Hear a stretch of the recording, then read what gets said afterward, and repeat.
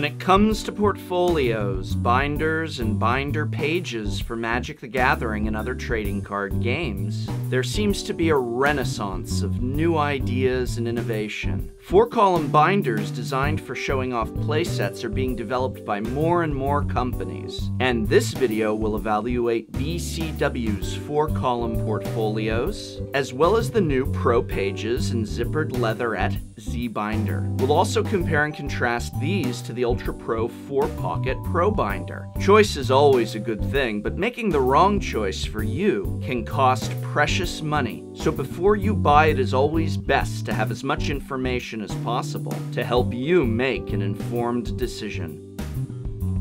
Let's take a look at these products, shall we? Let's start with a classic solution, the Ultra Pro 4-pocket Pro binder. This has always been such a simple and readily available solution, long before 4-column binders were even available, because its 4-pocket pages can be used to hold and display playsets, albeit in a 2x2 fashion. The quality of these are right on par with their full-sized 9-pocket Pro binders. The interior side-loading pages are acid-free and are above average quality, but are prone to scuffing and becoming cloudy over time. The exterior is where quality is lacking. The cover is a very thin plastic, and these elastic bands quickly become stretched and more of a hindrance than a help, and the strap is always getting caught on things. Multiple colors to choose from and holds 160 cards. Overall, this is the same quality and grade as the 9-pocket version, B-.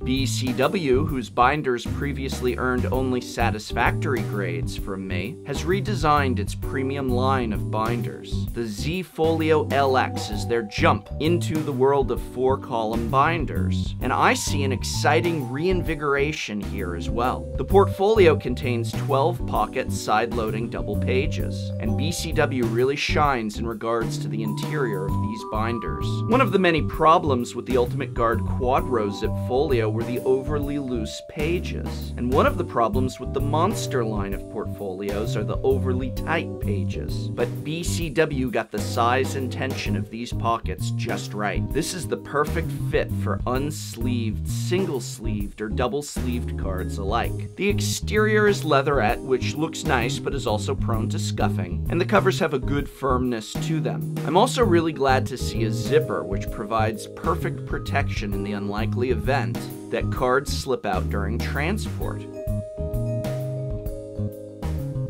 There's one more advantage to the BCW, and that's price. Whereas the 4 portfolio, which is now thankfully starting to be available in retail stores like Card Kingdom, it costs $49.99 on average. And the Ultimate Guard Quadro is costing just under $40 from a distributor like Potomac at $38, with shipping most likely. The BCW Z Folio LX is only $28.99 on average, and unlike the other two, it is widely available in the United States. Holds 480 cards. Overall quality and design is a very high B+, but at such a low price, I'm bumping this up to an A- and naming it the best budget 12-pocket portfolio. Keep those prices down and that quality up, BCW. BCW has also recently released new binder pages, the Pro Pages, which are colored and side-loading with textured backs. Now, these are really interesting. Unlike the Ultra Pro side-loading pages, these Pro Pages can hold sleeved cards. They have that same quality tension to the pockets as well, so you can use this for unsleeved, single-sleeved, or double-sleeved cards. Fabulous. These 9-pocket pages are of course acid-free. The pages are not very opaque.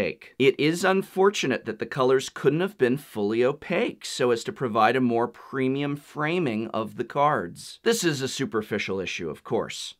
And I really like the different colors for organizational purposes. This allows us to do fun things like have red cards on the red sheets, green cards on the green sheets, blue cards on the blue sheets, although I guess that means BCW needs to release at least 3 additional colors. We need yellow for gold cards, multicolored cards, of course, and would it be gray or purple for artifacts? I'm not quite sure. Definitely brown for land. No, wait, for land? I don't know, but Let's see a few more colors, BCW. I do like this. And a pack of 10 is about $5.60. So that means cost is up there at about 56 cents each. A pack of 10 holds 180 cards in a 3-ring binder. Grade B+.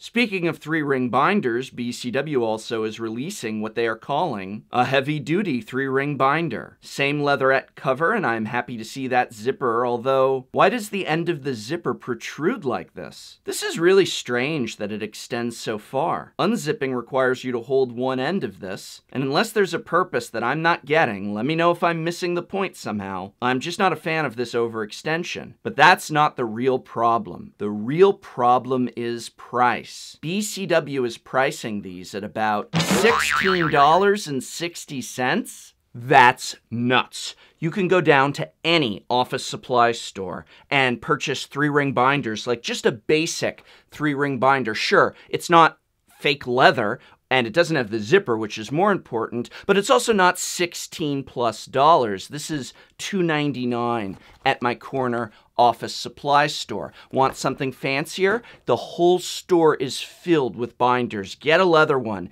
get a zipper one. They're going to be much less expensive and much higher quality. And the BCW 3-ring binder holds, wait for it, 20 pages. Come on, 20 pages is nothing. Here's my actual 3-ring binder. Can you see how many pages this thing holds? Far more. Yes, far more than 20. This one, by the way, which you've seen in other videos, which is the Wilson Jones brand, is, I think, about $4.99. And again, this only holds 20 pages. It's a 3-ring binder for over $16 that holds 20 pages, which is not very many. I mean, it works and it has a zipper, but I do not recommend this unless you are looking at this binder and thinking, wow, it absolutely meets your style and needs completely. This is a C-.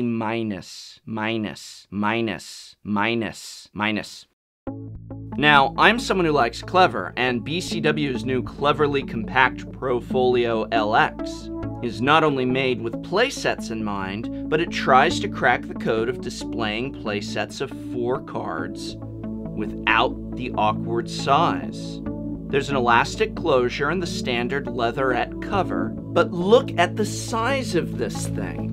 This is the exact same size as a standard 9-pocket portfolio, like the Ultra Pro Pro Folio, and yet it holds and displays playsets of cards. The pockets are different than the 12-pocket Pro Folio. Here cards are loaded in sideways and there's just a narrow opening running down the middle. Holds single-sleeved, double-sleeved, and even unsleeved cards, although sleeved helps frame it in the center. These pockets are super secure. The opening is a bit on the narrow side, and while the tension levels are right, it can sometimes be a bit hard to get cards in and out. Still, I can't imagine any cards ever sliding out of this, which is a major plus. Something that isn't a plus is the way that the front cover keeps closing on you, which unfortunately makes it awkward when dealing with some of the cards on the first few pages. Quality of materials is in line with everything else we have looked at today. Holds 320 cards, which is 40 less than something like the Ultra Pro 9-pocket, and it's more or less comparably priced at $19.20. Grade B+. I hope this video has been of some help to you. You can help me out a lot by hitting subscribe, sharing with your friends, or just by leaving a comment. And don't forget to come check us out on Facebook and Twitter as well. And as always, whether you're buying portfolios or binders or just sheets, try and spend that money where you spend time playing Magic. And that's at your local game store, whenever possible. You're supporting your Magic community.